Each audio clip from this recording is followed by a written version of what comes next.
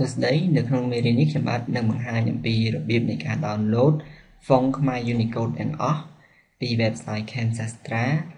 ដោយ download តែម្ដងបាទជាដំបូងសូមអ្នកចូលទៅកាន់ website camsastra.com camsastra.com បន្ទាប់មកសូមចុចយកពាក្យថា download ដែលមានត្រង់នេះរួចហើយជ្រើសរើសយកចំណុចលេខ 9 គឺ all Khmer Unicode ហ្វុងបន្ទាប់ពីចុចនៅ all Khmer Unicode ហ្វុងលោកអ្នកនឹងចូលមកកាន់ទំព័រ Google Docs ដែលផ្ទុកនៅហ្វុង Khmer Unicode នេះជាប្រភេទ file WinRAR ហើយនៅពេលដែលលោកអ្នក download ឯកសារនេះទៅ complete unzip ឬក៏ extract ចេញពី WinRAR ដើម្បីប្រើប្រាស់ហ្វុងនេះបានបាទដើម្បី download យកហ្វុងទាំងអស់បាន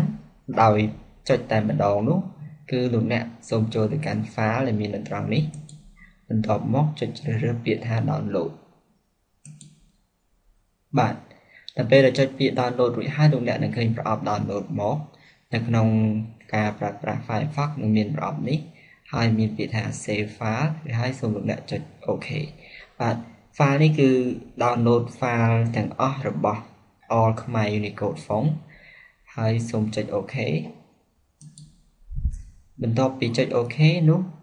កុំព្យូទ័រនឹងធ្វើការ download នៅ file នោះ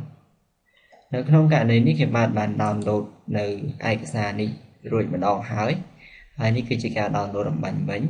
ដូច្នេះគឺចេញពីរដងតែលោកអ្នកអាចធ្វើអនុវត្តដូចខាងដើមដើម្បីធ្វើការ download ហ្វុងទាំងអស់របស់ Khmer Unicode តាមរបៀបខាងដើមបន្តមកទៀតលោកអ្នកអាច right click បន្ទាប់មក open containing folder ដើម្បីចូលទៅរក folder ដែលយើងបាន download ចំពោះលោកអ្នកដែលប្រើប្រាស់ Firefox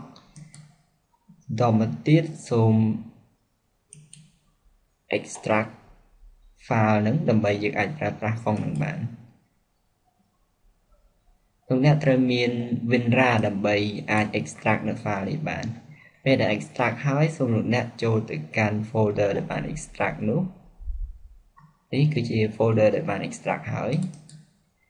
នៅក្នុងនេះគឺជា Khmer Unicode ទាំងអស់តែម្ដងបាទលោកអ្នកអាច copy ហ្វុងនេះ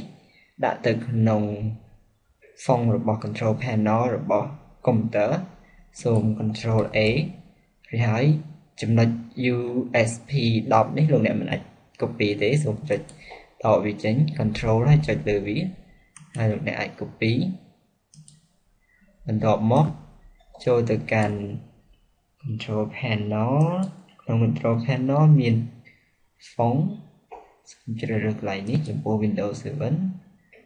ទាប់មកទៀត all control panel items បន្ទាប់មករកពាក្យដែលមានឈ្មោះថាហ្វុងបន្តមកទៀតលោកអ្នកអាច right click ហើយធ្វើការ paste ហ្វុងដែលបាន copy អំបញ្ញមិញទាំងអស់